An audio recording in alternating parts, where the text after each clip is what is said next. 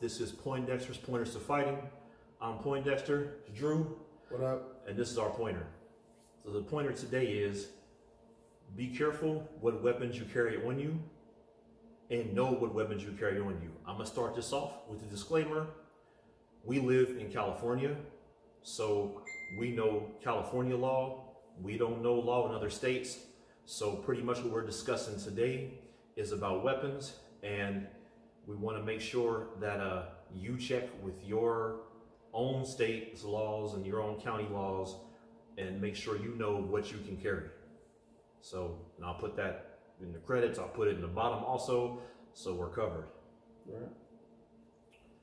So, there are a lot of weapons that you can carry on you. You can carry stun guns, knives, tasers if you have the permit to carry a taser. Knives, you have to, they can't be concealed. You have to be able to see the clip, and there's a length limit. But the big deal here is if you're carrying things like that, also pepper spray, things like that, first take a class if you can on how to use them. And then second, use the common sense that if you carry something on you and a situation happens where you might have to use it, don't carry something that you can't use. Like, don't carry a knife and then you get in a fight with someone and they see the knife and you are afraid to use it and they take it to stab you with it. So what do you think about that? Right. Don't, you just gotta be, if you are gonna use that, there's a couple of things, right? Like, you know, again, common sense, survival, you know, don't get too close to nobody, or they could overpower you, take it from you, you know, cut you open, you know, that sort of thing. But when it comes to self-defense and that sort of thing, I think it's always best to kind of, you know, use that as a reasonable means to prevent them from hurting you, period. It's non-lethal, obviously, but you only deploy those things or use those things because you don't want them to actually hurt you, but you don't want to seriously injure them. That's why they call it non-lethal. Like, yeah, it might burn like a son of a gun, but it ain't gonna kill you. Yeah.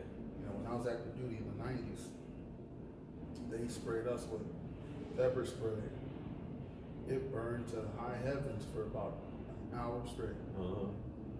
And I was like, yo, you just gotta give it time. I just kept flushing my eyes, man. I've heard stories about how it messes up your taste buds for days, and because it gets on your nasals. And no, it don't mess up my taste buds. I got the palate of a saltwater crocodile. Everything tastes good to me, but well, I've been tasered, and I'm gonna post that video also. And yeah, it's non-lethal. I wasn't, but it's horrible. They tasered me. I voluntarily got tasered at my security company for legal purposes, and it was not fun. He only did it for 3 seconds. Right. And that 3 seconds was the longest 3 seconds of my life. And you'll see when you watch the video, I'm like, oh, stop, because it was painful. Right. But you're not gonna die from that. You just lock up and you feel helpless because you can't move, and it's like a bunch of needles all stinging you over and over and over and over. Right. I couldn't believe it was 3 seconds. It felt like it was a whole minute. Right. It's horrible. Right. But yeah, it's also something where you wanna take classes so you have know-how if you're gonna use them.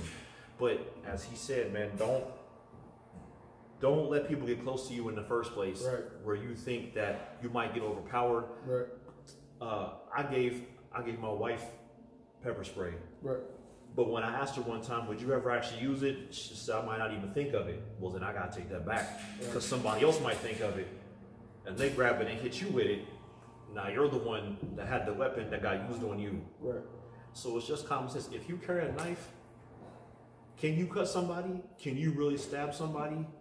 If you don't have that kind of mind, that kind of sack to do something like that, don't carry a knife. Just don't do it. It doesn't make sense to do it. I actually rarely see anyone pull a knife on anyone. I carry one for work. I carry a baton. I carry a knife, baton, pepper spray, handcuffs, because I do security here and there, and we're both bouncers, so we carry some weapons. But those are all things that we use with permits and class behind us, and we have the mindset to use them if it's necessary. But if you're just a regular civilian, check the laws in your state. We're not talking about guns. This is all no guns. Non-lethal. You check on your own guns. Even though a knife can be lethal most of the time, but with the length limit, unless you're hitting exactly the right spot, you're not going to kill nobody with that either. So the main thing, one, know what weapons you can carry. Two, don't carry anything that you would not use. That's it. And take that into consideration. Check the laws in your state to know what you can carry. Right. And that's it. Like and subscribe. Holla at your boys. Peace.